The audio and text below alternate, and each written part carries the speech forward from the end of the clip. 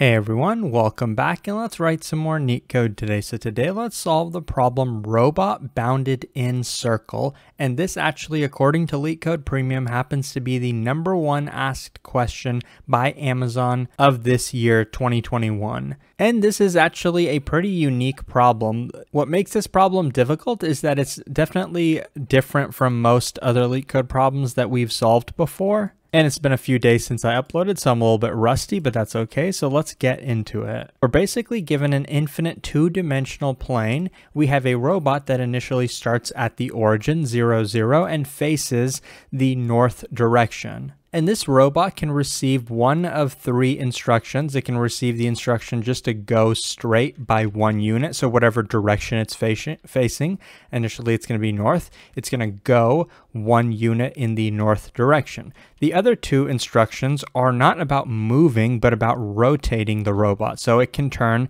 90 degrees to the left, or it can turn 90 degrees to the right. So if it starts facing north, that's one direction. It can face west, east, and south. So basically there's 4 different directions that this robot could face. And so the robot is going to perform a set of instructions given in order, and it's going to repeat these instructions basically forever. And, this could be an example instructions, right? Go, go, turn to the left twice, and then go, go again. And what we want to do is, given these instructions, we want to return true if and only if there exists a circle in the plane such that the robot never leaves the circle. Basically, using these instructions, does the robot get stuck in an infinite loop? That's the question we're trying to answer. And it definitely doesn't fit into many Leetcode problem patterns. That's what's going to make this problem a little bit challenging to explain, but I'm going to do my best, so let's get into it. So suppose that this is kind of a two-dimensional grid that we have, and that these are the instructions, right? Go,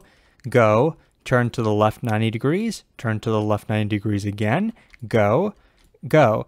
And if we repeat these forever, are we going to get stuck in an infinite loop or not? Well, let's just kind of simulate this at first. So initially we start at the origin. Let's have our direction facing north, right? So initially we are facing north.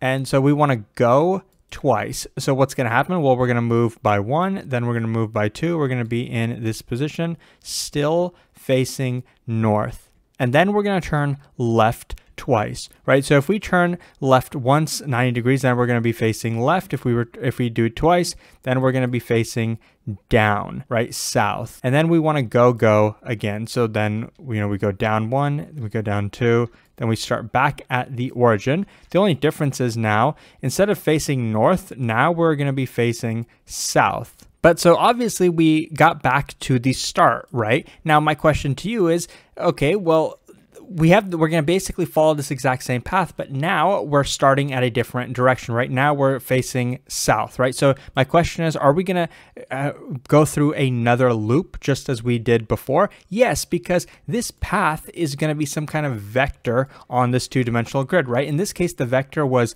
up by 2 and then went straight down by 2. So in total, the vector was a net difference of 0, right? It basically started where it ends. And so even though first we were facing north, now we're facing south, it's going to follow that same path. It's going to move by 2, and then it's going to go back in the same direction that it came from, because this vector, is a 0 vector. It doesn't really move anywhere.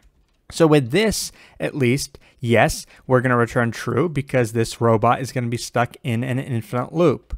Now, what if we had a different set of instructions? What if instead of having this, we just had a GG, a go-go? That means we'd start at the bottom, we'd move by 2 up in the north direction, right? So that's what our vector would be, just north by 2. And then, that's our entire instructions, right? So then we're going to repeat that again on the second iteration. So then our vector is, yes, going up by 2 again, and then going up by 2 again, etc., right? That would be the instruction. So in this case, we'd return false because it's obviously not an infinite loop. It's just going to keep going straight up. It's not a cycle where it's going to return back to the origin. Right, so that's a case where we return false. Now, what if the actual instructions were go, go, and then turn left twice? What would happen then? Would then it turn into a loop? Well, let's take a look at what the vector would be. The go, go is just going to be north by 2, right? Starting from the origin, go north by 2.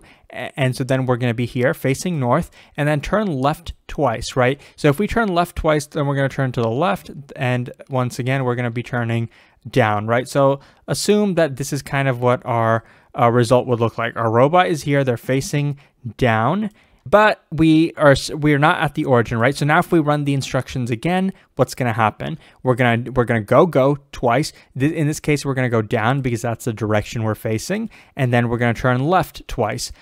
So we get down here, we turn left twice, we turn this way, and then we turn this way. So now we're back at the origin facing north. So pretty much we just completed a loop. It was 2 iterations, right? First we went north, then we went south, and now we're back at where we started and we're facing the same direction that we were when we originally got here. So as you can see that this whole component, this vector, it changes 2 things. It changes the position that we're at, and it changes the direction. Both are important if we want to know if the vector creates a cycle or not.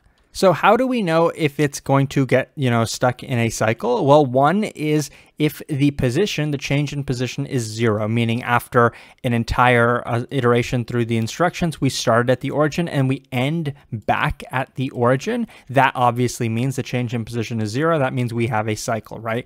The change in direction is also important. Suppose the position actually does change, right? Let's say we start at the origin, but we move up by 4, right? And then we get into a different position, right? That's perfectly fine. It could still end up in a cycle, right? It could still go back where we started, but it depends if the direction changed or not. In this case, let's say the direction does not change. We go up by 4, and then we go up by 4 again because the direction never changes, and we keep doing that. So basically, if the direction does not change, right? We change position, but the direction doesn't change, then we're going to return false because of course then it's never going to get stuck in a cycle. It's just going to keep moving in one direction. But the position changes and the direction changes, then we are guaranteed to have a cycle. Because let's say, okay, in this case, we went up by 2, right? But let's say our direction, or we went up by 4, but our direction changed 180 degrees. So now we're facing down. So then we're going to do the exact same vector going in the opposite direction. We're going to end up back at the origin. So in that case, we kind of have a cycle of 2, right? A cycle of 2 where the direction changed by 180 degrees. So we get stuck in a cycle of 2. Suppose the opposite happened, or not the opposite, but something else, where instead of changing 180 degrees, we do change 90 degrees. What's going to happen then? Well, in that case, it's, we went up by 4. This time we're going to go right by 4 because initially the direction we're facing is right. And then we're going to change direction again by 90 degrees. So let's say we're facing south then. Then again, we're going to move forward by 90 degrees. Now we're going to be facing left. And once again, we're going to go straight by 4, and then we're going to get back to where we started. So you can see that if the change in direction was 90 degrees and the position changed, then we're going to get stuck in a cycle of 4. If it was the opposite, if instead of facing the right, this was changed facing to the left, then we'd have the exact same cycle, except on the other side of this 2-dimensional grid. We'd have a cycle of 4. So basically, all the cases that I just went through, you can see that either we have, a cycle of size 0, or we have a cycle of size 2, or we have a cycle of size 4. So basically, if we ran through these instructions, if we do a simulation of these instructions 4 times, right, and we are back at the origin, back where we started, that means that we have a cycle, right? Or another thing we could do is basically run this simulation exactly once and then see that criteria that I mentioned. If the position did not change,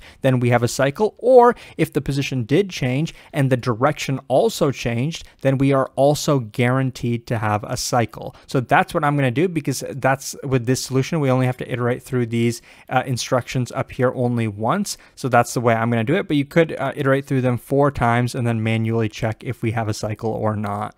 But that is enough information for us to write out the solution. Okay, so now let's get into the code. So remember, there's two things about our state that we're going to be maintaining.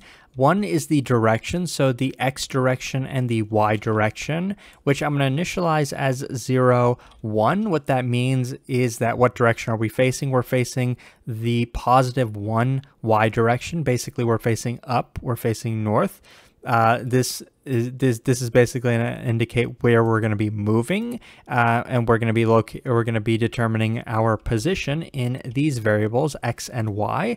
So initially we're at the origin, so we can say 0, 0. So if let's say we got a go instruction in our instructions list, basically to our position x, y, we're just going to add these direction x, direction y, add them to here, which is only going to end up updating the y value, which is what we want because we're facing north right now. So like I said, I'm going to do this by just iterating through the instructions once. So for every direction in the instructions, what are we going to do?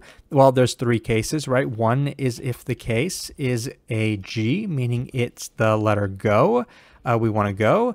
Another case, else if this direction character happens to be a left, that means we're rotating left. And the last else is going to be if it happens to be a right character, an R. There's only 3 cases, so we can leave that in our else case. And like I mentioned, the easiest case is the go, right? The go is just going to tell us how we can update our x and y. Basically, to the x, we're going to add the direction x value, and to the y, we're going to add the direction y value. Now that's easy. Now, next is the rotation, right? We're either going to rotate left or we're going to rotate right. There's many ways to write out this code. I'm going to show you a way that I actually did not come up with. But if you recall from linear algebra, what I do know is if you're rotating 90 degrees, you're basically swapping the x and y values, right? You're basically making a perpendicular line. So the direction x and the direction y are going to be swapped, sort of, right? That's one point to rotating it. So let's copy paste these and just reverse it. So direction x is going to be set to direction y is going to be set to direction x. But one other thing, suppose we're facing the up direction, right? We're facing the up direction, meaning right now our direction is 0, 1, x is 0, y is 1, and we want to rotate left. So we're obviously going to swap x and y. Direction x is now going to be set to 1, and direction y is going to be set to 0. But 1, 0 basically is the direction to the right. X being 1 means we're facing the right, but we actually want it to be facing the left direction. So what we're going to do instead is set direction X to the negative of direction Y. That's just the way that it works out. I forgot most of my linear algebra, so I just had to read this in the discuss section. But if you remember, this is kind of how a property to rotate left works, and to rotate right is just going to be the opposite. So suppose we're facing this direction and we want to rotate right. We would basically want to reverse this. We wouldn't want the negative to go here. We want the negative to go here because suppose maybe we're facing the right direction and we want now to rotate 90 degrees to the right. So we want to face the down direction. And to do that, we would have to set the direction Y, not set it to 1, but we'd have to set it to -1. So that's kind of an example for that. But basically, this portion is kind of just the math, and this is just an easy way to write it. I didn't want to write super long, confusing code, even though this is kind of hard to come up with. But this is the entire code. Once we're done with that, then remember, what was our condition for returning true? We're returning true if the x and y, basically the position did not change. If the position did not change, the x and y is going to be 0, 0, meaning we started where we ended. That means we have a cycle, so then we return true. The other case is if the direction did change by at least one direction. It doesn't matter what the direction is, but it changed by at least one. So how do we know that? Well, we can check if our direction x and direction y is not equal to what it was initially. What was it initially? It was 0, 1. So if it's not equal to 0, 1, after one iteration through the instructions, that means the direction changed. If the direction did change, that means we have a loop, right? I kind of showed that in the picture drawing. And this is the entire code now. It's definitely not easy to come up with, code as readable as this on your own on your first try. I was not able to either, but some of the intuition I was able to explain it. So I hope that this was helpful. You can see that this is a very efficient solution, not super easy to come up with though. So I hope this was helpful. If it was, please like and subscribe. It supports the channel a lot, and I'll hopefully see you pretty soon. Thanks for watching.